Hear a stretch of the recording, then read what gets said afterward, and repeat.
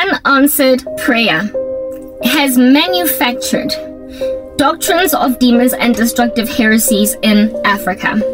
And I say unanswered prayer because it's not really unanswered prayer. It is prematurely assumed unanswered prayer. One of the fruit of the Holy Spirit is patience. Another one is long-suffering. Essentially, God expects us, once we get born again, to wait. And also, wait while enduring evil patiently.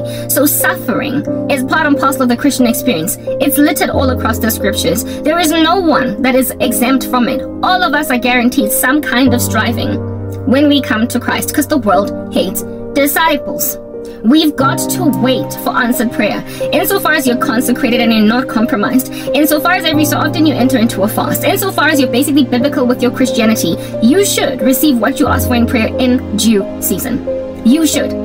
The only thing that causes success against you to be cursed, according to the scriptures, is Balaam's error.